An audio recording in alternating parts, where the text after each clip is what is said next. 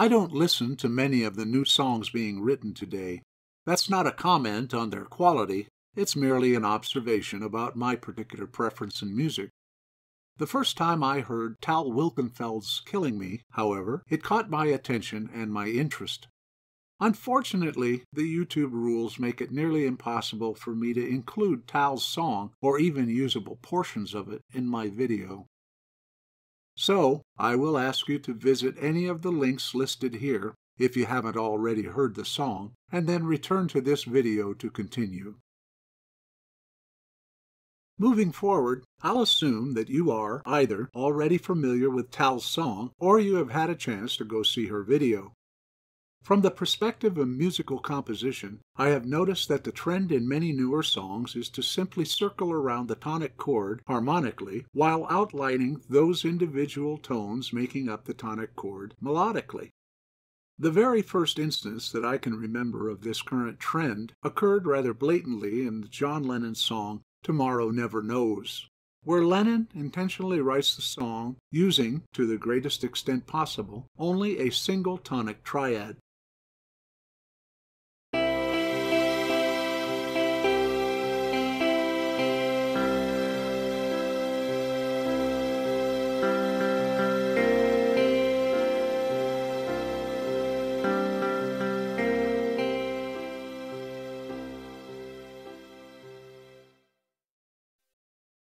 In this song, Lennon begins with a droning pedal point C tonic, a C major triad, and a melody that does nothing more than to outline the tones of that C major triad. The only interesting musical event occurs when he introduces a B-flat major triad as kind of a neighbor chord to the C major triad. Some might argue that due to the B-flat major triad, he has written the song in the C mixolydian mode. Others might argue the B-flat major as a modal interchange using the B-flat as a borrowed lowered or flat 7 triad from C minor, the parallel minor to C major. Either explanation works, but the real function of the B-flat major triad is only to break up the uninteresting monotony of the C major triad. Upon first listening to Tal Wilkenfeld's Killing Me, my ear was a little misled into thinking that there were perhaps more chords present in the song than there actually were. Unlike Lennon, Tal's outlining of a single tonic chord is not quite so apparent, and it took a bit of real listening to realize what was actually going on. Her song has a general dissonance to it, but what really caught my attention was the greatest dissonance coming as Tal sang the very first note. To be clear, this dissonance has nothing to do with her being off-key or hitting the wrong note. On the contrary, it is her introduction of this perfectly correct note which heightens the dissonance of the entire chord.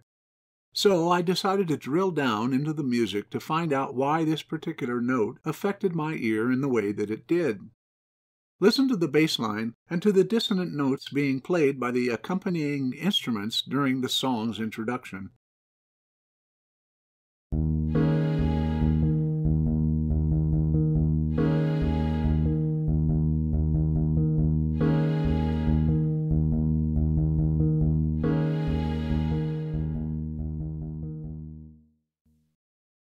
In the bass line, we see a kind of pedal tone E-flat.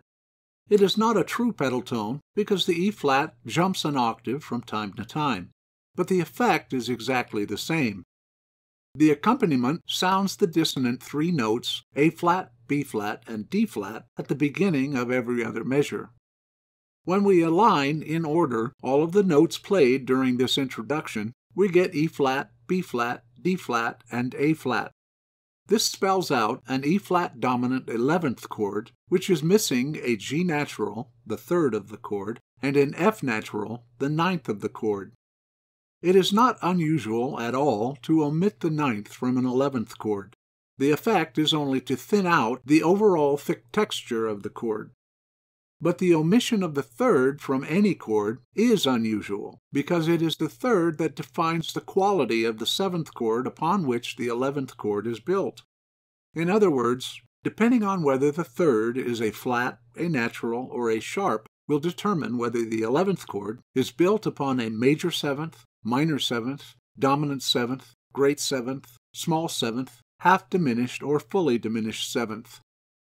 Referring to the key signature, there is no reason to believe that the third of this chord would be anything other than a G natural. Using this G natural as the third of the chord gives us a dominant seventh quality upon which the 11th chord is built.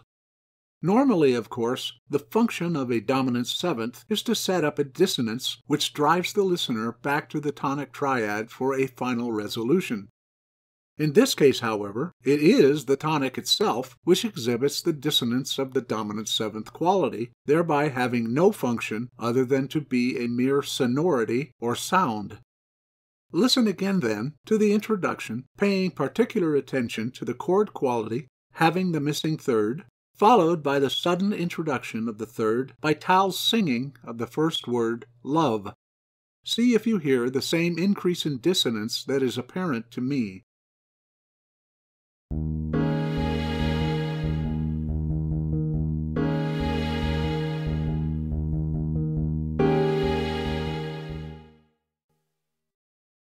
When Tal introduces the third into this chord, she reveals its dominant quality. What gives this chord its quality, dissonance, and thereby its musical tension is the interval of a diminished fifth, or tritone,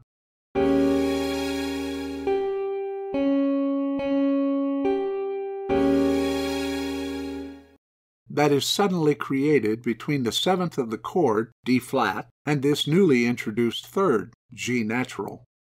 I also mentioned that my ear was deceived into thinking that there were more chords than just one supporting the melodic line. Take a listen to the first half of the first verse.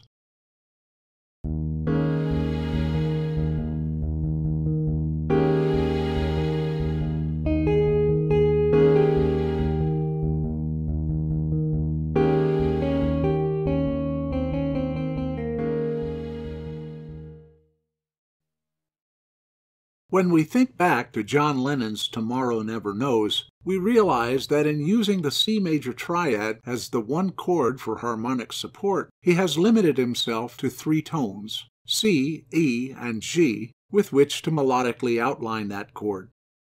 Tal, however, smartly uses the E-flat dominant 11th chord for her harmonic support. This gives her, potentially, an E-flat, G, B-flat, D-flat, F, and A-flat with which to create the melodic outline, which gives the illusion that we may be moving off of the tonic. Notice in the illustration that she uses a number of these tones, but centers her melody around the G natural that provides the continuing dissonance of the defining tritone.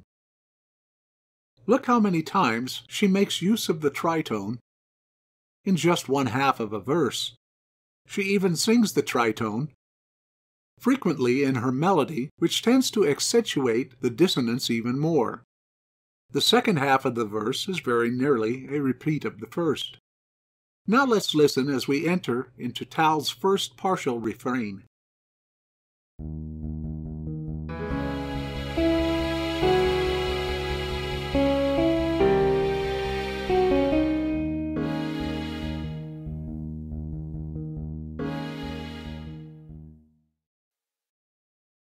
Here, Tal makes use of a very familiar musical pattern. Looking at the bass line, we see a descending, stepwise pattern beginning at scale degree 1, moving downward through scale degrees lowered 7, raised 6, and ending at an implied scale degree 5. This pattern is actually one of the variations we find when we make use of a parallel melodic minor scale. Historically, the harmonic minor, followed by the melodic minor, came into existence as representations of how composers were using alterations of the natural minor or Aeolian mode. Originally, the natural minor included a whole step between its subtonic, scale degree 7, and tonic, scale degree 1.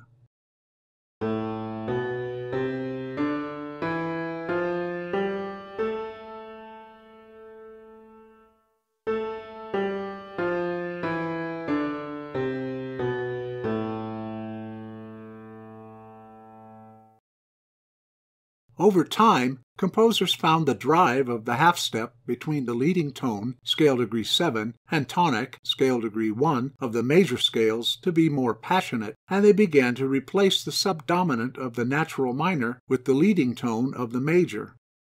This, of course, left a little bit of an uncomfortable jump of 1 1/2 steps, or a minor third, between scale degrees 6 and 7 of this new harmonic minor.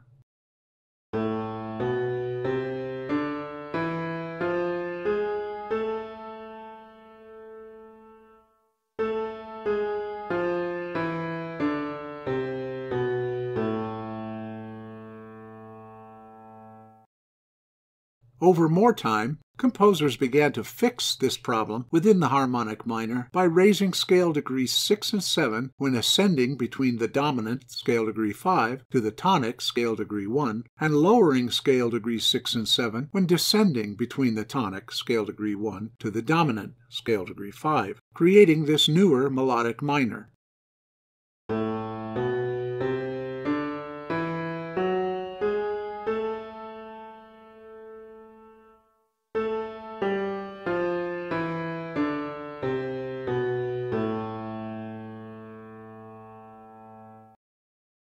Even more time went by, and composers started to mix and match these raised and lowered versions of scale degrees 6 and 7, giving us some well-known musical patterns, heard particularly in the bass lines, which are used to take us from the tonic, scale degree 1, downward to the dominant, scale degree 5. I'm sure you'll recognize the following patterns. This first variation gives us a pattern wherein scale degrees 6 and 7 are both raised.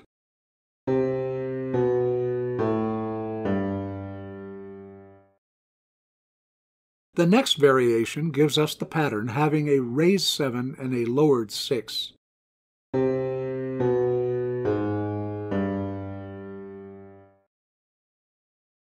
The next gives us the pattern of having a lowered 7 and a raised 6.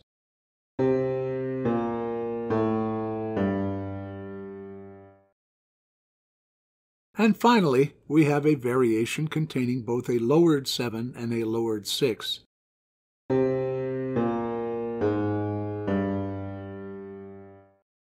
There are so many examples of these patterns that we often take them for granted. One such example is contained in the Beatles' Penny Lane. Pleasure to know, and all the people that come and go, stop and say hello. In this Penny Lane example, only a single chord, B minor, is sounded above the pattern, and it is the bass line that accounts for the changes in the qualities of the chord. However, in this next example, from the very B movie Invaders from Mars, each note within the pattern provides the basis for a different chord.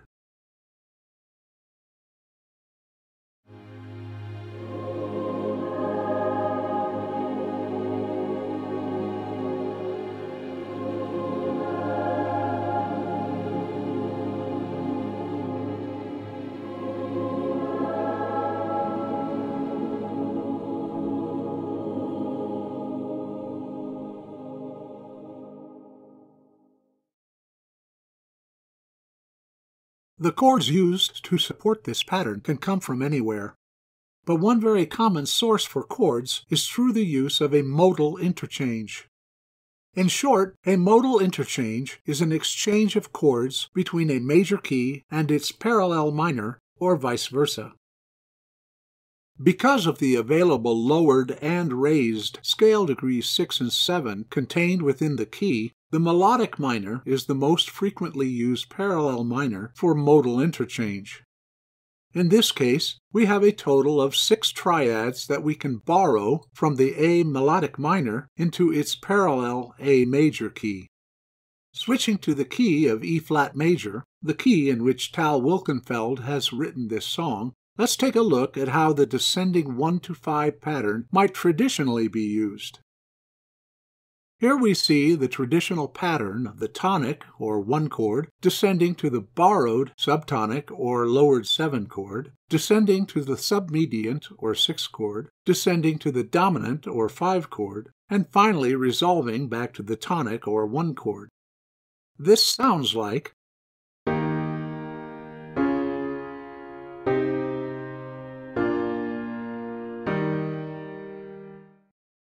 but Tal has modified her harmony a bit from the traditional. Instead of using the normally borrowed lowered 7 chord from the parallel E-flat minor, which would have been a D-flat major triad, Tal lowers the third of the triad by 1/2 step to F-flat, making it a D-flat minor triad, presumably the tone that agreed with what she heard in her mind. Since the D-flat major triad does not occur diatonically in the key of E-flat major, it is already classified as a chromatically altered chord. What Tal has done is to further alter the already chromatically altered chord to suit her needs. In addition, Tal has performed what is known as a musical elision and contraction near the end of the traditional pattern. A musical elision and contraction works in much the same way as a linguistic elision and contraction. Some word combinations are so familiar to us that we can delete certain letters and contract the remaining letters together to form a new word which we recognize as having the same meaning.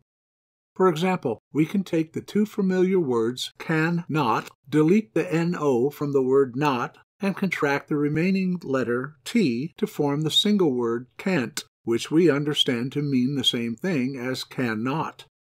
In our traditional 1-5 descending pattern, the dominant to tonic or 5-1 relationship is extremely familiar to our ears.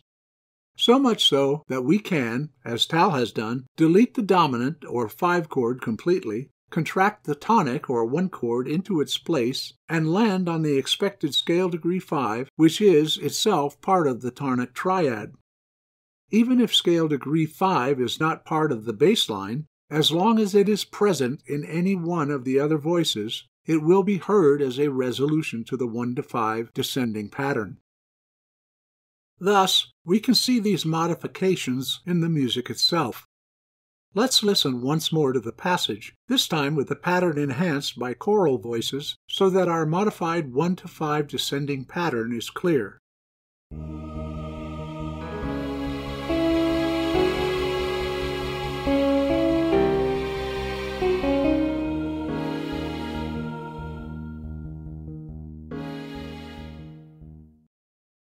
After the next verse, Tal returns to this refrain, but again modifies it, taking it in a completely new direction. Listen to what she has done with the repeat of this refrain.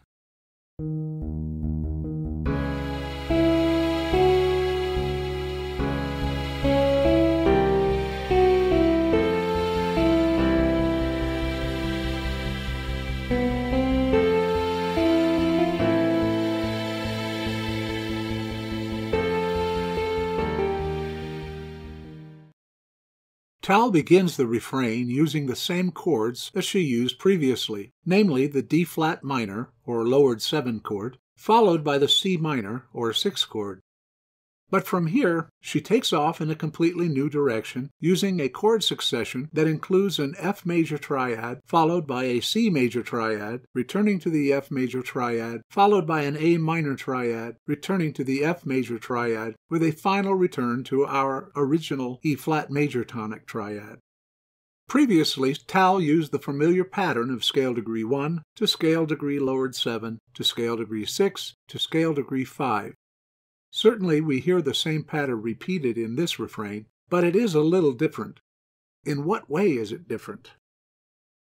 As we said, Tal uses the same scale degree 1 to scale degree lowered 7 to begin our pattern. But observe that when she reaches scale degree 6, she extends it across quite a few measures. We can say then that she has prolonged scale degree 6. But for what reason? She uses scale degree 6 as a common tone to effect a change of key that gives her an opportunity for both more music and a new tonal direction. We know that we have entered the key of F major by the presence of both the E natural and A natural tones, and the chord sequence of F major to C major to F major to A minor to F major. This change of key, by the way, does not constitute a modulation as much as what we might call a minor excursion into a related key center. Notice that our prolonged tone of C natural is common to every triad in this new chord succession. When we call this an excursion to a related key center, just how exactly is E flat major related to F major? The key signature of E flat major contains 3 flats, B flat, E flat, and A flat. The key signature of F major contains only 1 flat, B flat. There are no common chords between the keys of E flat major and F major. Therefore, there must be some intermediate key that contains triads common to both E flat major and F major. When we look at the key signature of B flat major, we find it contains 2 flats, B flat and E flat. This key contains 3 common triads from both E flat and F, 2 triads from E flat major and B flat major, and 2 triads from F major and B flat major. Note also the pattern that occurs. B flat is the dominant in the key of E flat, and the tonic in the key of B flat. The dominant of B flat major is F, which is the tonic of F major. It is worthwhile to note that C is the dominant in the key of F major. We can show the relationships between these triads in terms of standard chord grammar in the following way. The dominant, or 5 chord, in the key of E flat major is a B flat major triad. We would indicate it as an uppercase Roman numeral 5 in standard chord grammar. The tonic, or 1 chord, in the key of B flat major is the B flat major triad, which was our dominant in the original key of E flat major. We can relate this to our original key of E flat major by describing it as the tonic of our previous key's dominant.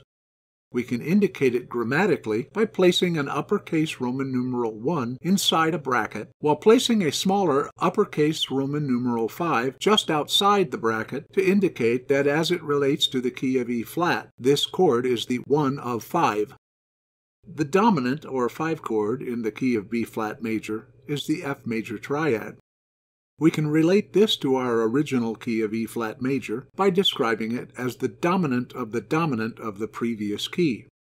We can indicate it grammatically by placing an uppercase Roman numeral 5 inside a bracket while placing a smaller uppercase Roman numeral 5 just outside the bracket to indicate that in the key of E flat, this chord is the 5 of 5. The tonic, or 1 chord, in the key of F major is the F major triad, which was our dominant in the previous key of B flat major. We can relate this to our original key of E flat major by describing it as the tonic of the dominant of the dominant. We can indicate it grammatically by placing an uppercase Roman numeral 1 inside a bracket while placing a smaller uppercase Roman numeral 5 inside a second bracket and another uppercase Roman numeral 5 just outside the second bracket to indicate that this chord is the 1 of 5 of 5. The dominant, or 5 chord, in the key of F major is the C major triad. We can relate this to our original key of E flat major by describing it as the dominant of the dominant of the dominant. We can indicate it grammatically by placing an uppercase Roman numeral 5 inside a bracket while placing a smaller uppercase Roman numeral 5 inside a second bracket and another uppercase Roman numeral 5 just outside the second bracket to indicate that this chord is the 5 of 5 of 5. The relationship between all the chords in the key of F major and the original key of E flat major can be shown using the chord grammar just described. We would read the chord grammar in the following manner. D flat minor to C minor represent the lowered 7 and 6 triads in the key of E flat major. The F, C, F, and A minor represent the 1, 5, 1, and 3 triads in the key of F, but with F representing the 5 triad within the key of B flat major, while B flat represents the 5 triad within the key of E flat major. The remaining F and E flat triads represent the 5 and 4 triads in the key of B flat major, with B flat representing the 5 triad in the key of E flat major. The E-flat triad also represents a shared triad in both the keys of B-flat major and E-flat major.